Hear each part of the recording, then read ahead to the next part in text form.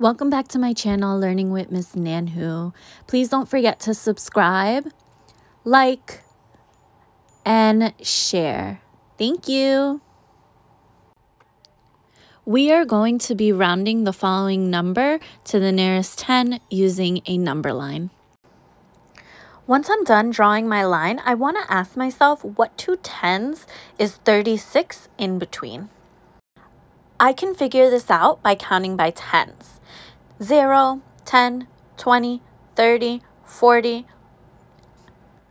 I don't have to continue counting because I know 36 is going to be somewhere in between 30 and 40. So I can now draw my starting point at 30 and my ending point at 40. Now that we've identified these two tens, we need to figure out which 10 the number is closest to by plotting the number on the number line. First, I want to draw and label my tick marks in between 30 and 40. Because I have a pre-made number line above my drawn number line, I already know where my numbers go. So I'm going to go ahead and start from 30 and start jumping towards 36.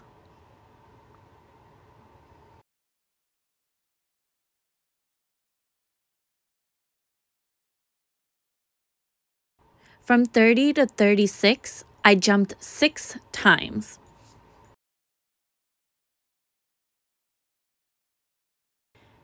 Now I want to see how many jumps it takes me from 36 to 40.